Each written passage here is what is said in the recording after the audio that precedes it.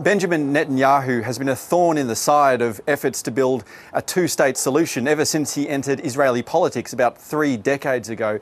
So in some ways, today's announcement shouldn't come as a surprise. But his clear rejection of a future Palestinian state will undoubtedly send shockwaves throughout the Middle East. In a nationally televised address, Mr. Netanyahu said Israel needed control of all territory west of Jordan, which implies both the West Bank and Gaza, which is categorically Palestinian land. He added, the Prime Minister needs to be capable of saying no to our friends, referring there to the United States, who since October 7 have reinforced their message of the urgent need for a long-lasting peace with the Palestinians.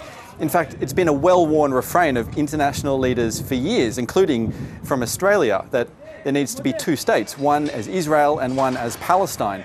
But Israel has, for years now, shown no real interest in supporting the creation of a Palestinian state. Its brutal military occupation of the West Bank and its blockade of Gaza, as well as its internationally illegal settlements, have made a sovereign Palestine nearly impossible to imagine. Now, Mr. Netanyahu's words today will not only alienate Israel's regional neighbours, but will also likely be a blow to its relationship with the United States, its major ally. Benjamin Netanyahu says he's informed Washington of his government's decision.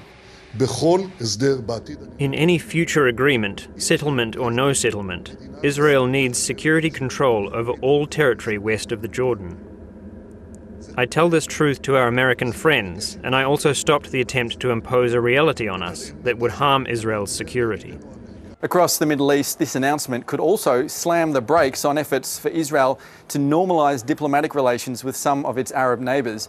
Talks had been underway before October 7, for example, with Saudi Arabia. Even as recent as this week, Saudi leaders were saying they were open to normalising relations if Israel committed to steps towards a Palestinian state. But with Benjamin Netanyahu in power, that seems now all but off the table. But far beyond anything, the Israeli Prime Minister's announcement will be a blow to Palestinians who for generations have dreamed of self-determination, of living their lives free of Israeli control and occupation.